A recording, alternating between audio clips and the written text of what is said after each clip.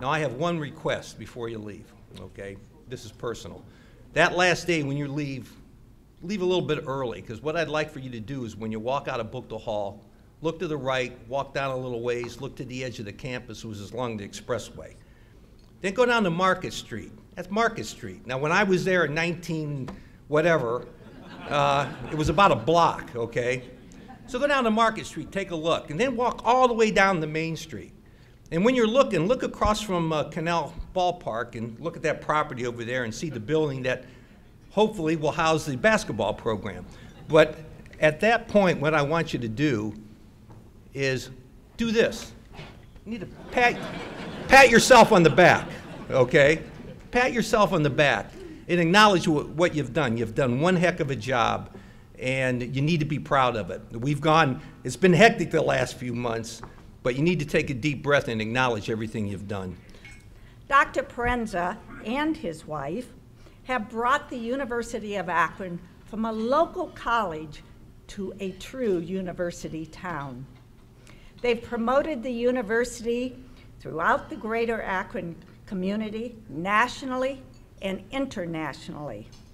Many university presidents take the helm of a university and focus on what has been in the past.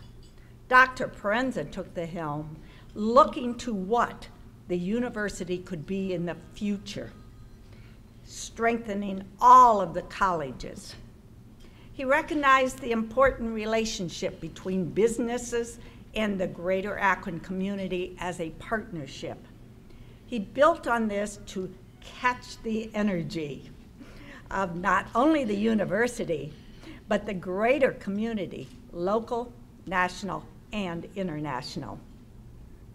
I would venture to guess if the founders were still alive, they would have a hard time believing that a president of this university would come to town 15 years ago, being a stranger to this town like I was when I first came here in '67,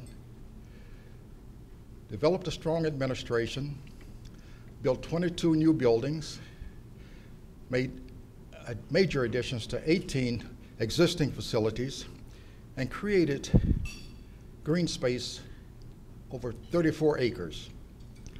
This is phenomenal indeed.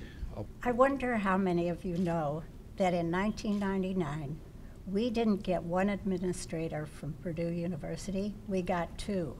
I had the good fortune and pleasure to work with Theresa on many occasions. I can attest through personal experience as to what a treasure she has been for this community.